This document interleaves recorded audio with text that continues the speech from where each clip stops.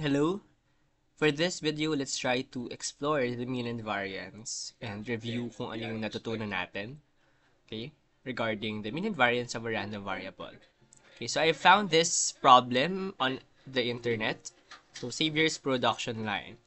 So Xavier's production line produces a variable number of defective parts in an R with probabilities shown in this table. So you have the x's here, which are 0, 1, 2, 3, and 4. Ito yung values niya. And the probabilities are 0.15, 0.30, 0.25, 0.20, and 0.10 respectively. So let's try to get the variance and the mean, and consequently the standard deviation for this. Okay, so let's try. So you have here the x and the p of x. Okay, so yung x natin would be 0, 1, 2, 3, and 4. Latag lang natin siya ng ganito, no? Para lang mas makita natin maayos.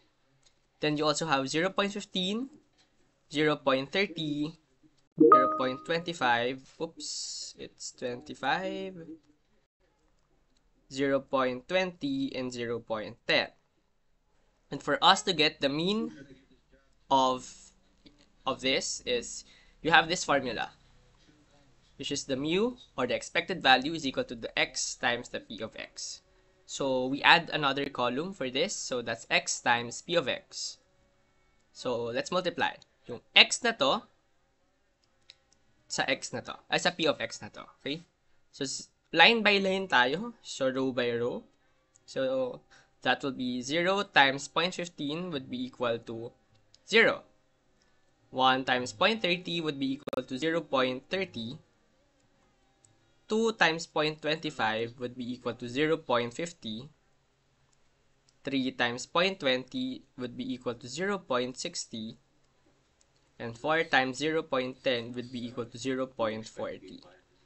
And then, ito siya, yung ginawa natin, minultiply natin sa x sa p of x.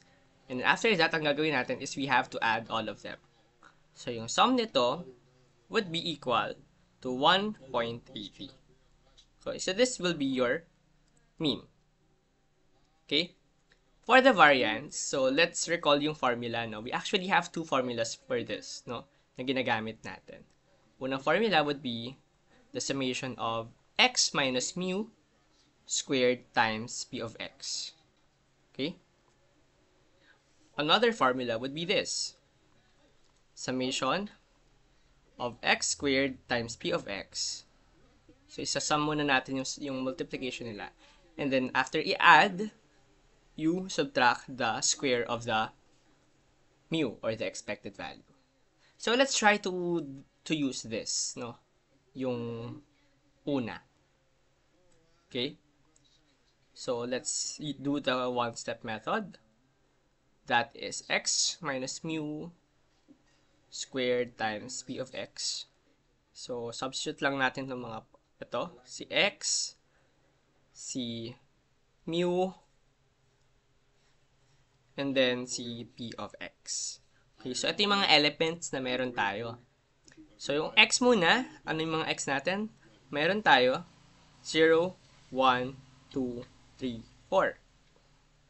We have the mu, which is 1.80, 1.80, then just do the operation. And then you have to substitute the corresponding probabilities per row.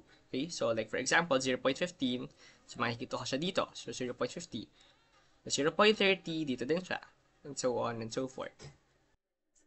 And after substituting all of them, we need to calculate, okay, one by one. So na-calculate na natin isa-isa yung mga values dito. Okay, sa x minus mu squared times p of x. And then after this, we need to add all of them. So kukunin natin yung sum, and yung magiging sum dito would be the variance. So yung sum nito would be 1.46. So this now is your variance. At para makuha natin yung standard deviation, we just need to get the square root of the variance. So that's the sigma is equal to the square root of the sigma squared, which is the square root of 1.46. And makukuha natin, it's approximately 1.21. So this is your variance. So you have the mean here, you have this variance here, and you have the standard deviation here. Okay, apologies for the notifications, but thank you for listening.